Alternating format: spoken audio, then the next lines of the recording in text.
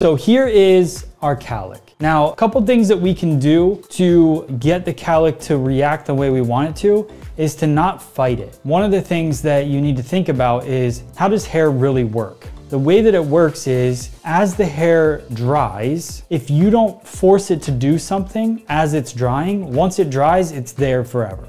Well, until you wet it again. Wetting the hair breaks down bonds in the hair and allows it to be flexible. Heat also breaks down bonds in the hair and allows it to be flexible.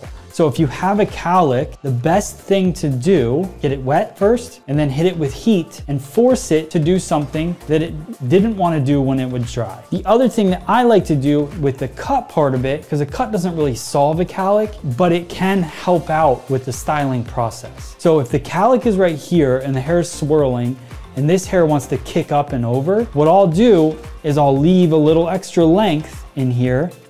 I'll work through cutting it, and instead of cutting up over the round of the head, instead of taking it like this, I'll take it more like this. Now, if I cut it shorter, that might be an instant cure for dealing with this cowlick, but when it starts to grow out, it just, all of a sudden, it's a problem again. Within a week, it's a problem again. You wanna be able to give them the most success that they're gonna have in a 3-week to 4-week time frame. So I leave a little extra length in this cowlick area, just like that, and I cut it however it wants to stick out. So if it wants to stick out this way, that's where I hold it and cut it. If it wants to stick out up and over this way, then I'll comb it over this way and I'll take my section diagonal like that and I'll bring it out and connect it and cut it. Either way, you want to fight the cowlick the least amount possible. We've got the hair cut kind of in the direction that cowlick wants to go.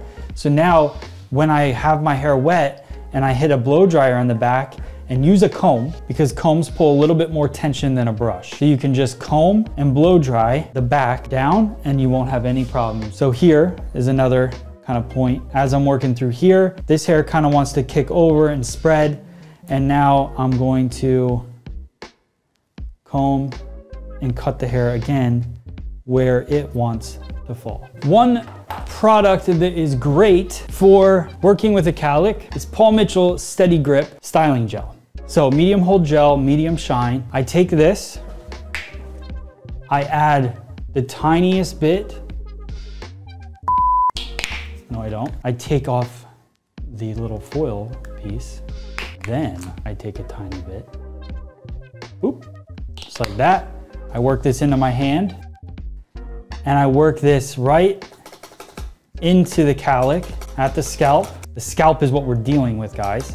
Now, gel gets crunchy if you leave it in the hair wet and it dries like that, because it's just drying and keeping some of that moisture in and collecting the hair together. Brush or comb the hair where you want it to lay once you get the gel in there, and then take your blow dryer and aim the heat and the airflow down. Just like this, and work that airflow. Do not move the blow dryer.